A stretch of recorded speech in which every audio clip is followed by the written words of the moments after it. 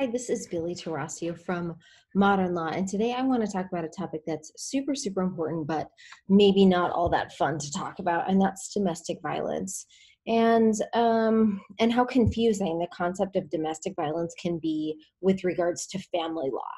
So, in family law, there's a couple of different places that domestic violence comes up most frequently, and that is, well, really, you've got three different things going on. You can have a criminal charge for domestic violence, and that can have its own ramifications.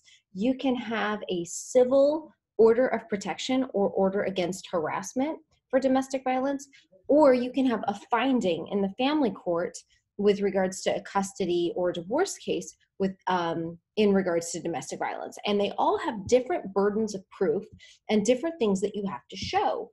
And so when you're describing or you're trying to allege domestic violence in the petition for an order of protection, that's going to look very different than how you might write it if you're going in front of a family law judge. And so let's just break these things down.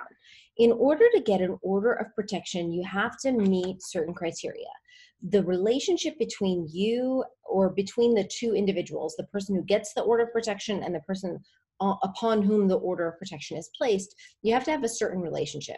You have to be married, formerly married, live together, have a child together. The person is either pregnant with the two people are having a baby together.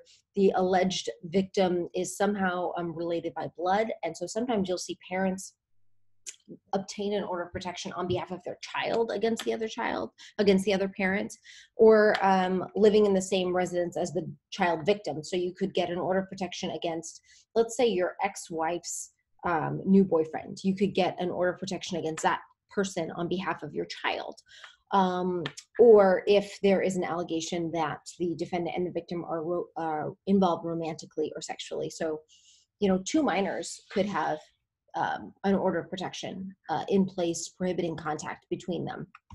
And the burden of proof for an order of protection is different than that of criminal law. So in criminal law, in order to be convicted of domestic violence, the state has to be able to prove beyond a reasonable doubt that an act of domestic violence occurred.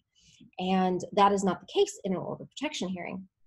You don't have to prove beyond a shadow of a doubt, beyond a reasonable doubt, that domestic violence occurred. You have to show by a preponderance of the evidence, which means it's more likely than not that it happened. And there are certain things that qualify as domestic violence, and those are according to the criminal code. So the criminal code has, and that's ARS 133601.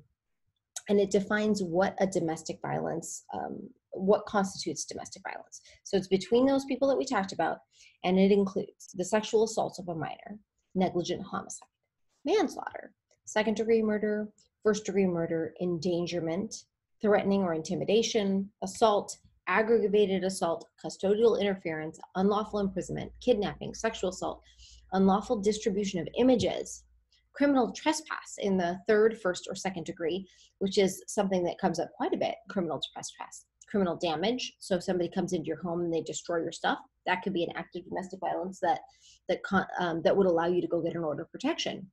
And the nice thing about the order of protection is you don't have to wait for the police to arrest someone and the DA to decide to press charges. You can go get an order on your own behalf to protect yourself or prohibit contact. And that's what this order of protection does, is it prohibits the person, we'll call them the defendant. It prohibits the defendant from coming near you or your property or your kid's school. Other things that are on this list of categories that can be domestic violence: interfering with judicial proceedings, harassment, aggravated harassment, stalking, misconduct involving weapons at an airport, aggravated domestic violence, child or vulnerable adult abuse, cruel, negligent abandonment of an animal with serious injury or cruel mistreatment of an animal, and interfering with someone's use or ability to use a telephone in an emergency. So those are all of the things that you must allege. So if you are filling out a petition for an order of protection, I recommend you cite the statute that you are relying upon. So okay, you have facts, you have things that happened. Let's say, you got into a fight and your ex took your phone and would not let you leave and was yelling and was in your face. So you can say those things, but if you forget to say, he took your phone, because those aren't always things that come to mind. So you can say, I was scared. A lot of people talk about this. I was scared, or I felt blah, blah, blah, or I thought he was going to blah, blah, blah. And that is not the way to do it.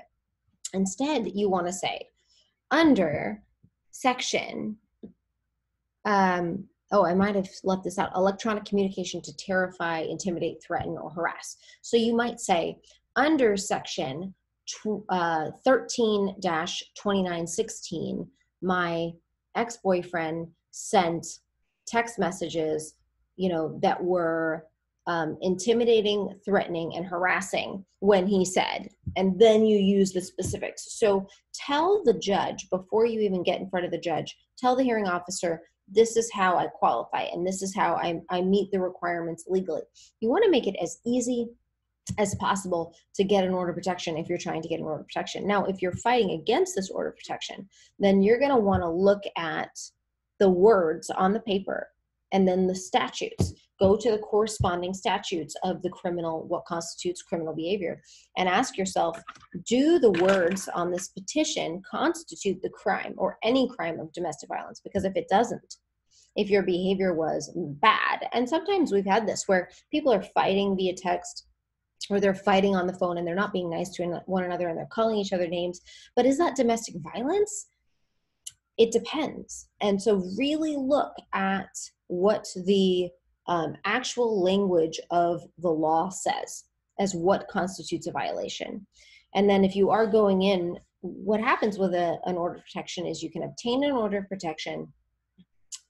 It then gets served. When it's served, and you can get an order of protection at any courthouse in the state of Arizona. And so you can go into any courthouse and they'll have forms for you and you can fill them out. But if you don't fill them out properly, you might not get your order of protection, or it might not hold up. So if you get an order of protection, it is served, and it's served for free by the sheriff on the other party. And then the other party can request a hearing to contest that hearing. And then your burden, if you're the petitioner, it's your burden to prove that these things happened.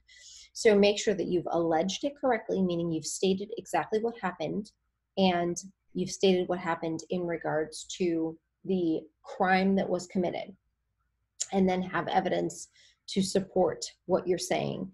Now, if you decide that you've got a family law case and you need to decide, do I contest the hearing? Do I move forward on a contested hearing for the order of protection, or am I better off having this heard with a family court judge? That is a decision that has to be made, and it's a strategic decision. It's not always clear. It's not always easy. So talk to a lawyer. It's something that we have spent a lot of time really thinking about. We look at who's the hearing officer, what are the facts of the case, and which judge is in a better protection to hear this. Because in family court, you do not have to prove beyond a preponderance of evidence that domestic violence occurred. In family court, we are proving what's in the best interest of the children, and one of those factors is domestic violence. But even if we can't prove domestic violence occurred, if we can prove that the child is scared of the parent, or the child, is having emotional or psychological issues with regards to the relationship with the parent, and there's an allegation of abuse, that is often enough for a family court judge to say, even if we don't know 100% of domestic violence has occurred, there's enough here to make us think that, equal parenting time is a bad idea, and we need to get therapeutic intervention or some investigation going.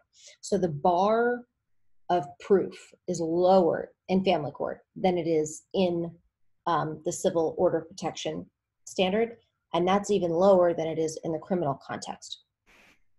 These are not easy decisions, and they're not easy things to analyze. So if you've got questions or you'd like assistance, give us a call. We can walk through this with you. We can have a strategy session. We can talk through the facts of your case, the different laws that might apply to you, and see what we can't figure out. I hope that this has been helpful for you if you are planning to file for an order of protection, or if you're figuring out how to allege and how to prove domestic violence in a divorce case. Thank you, and make sure to subscribe.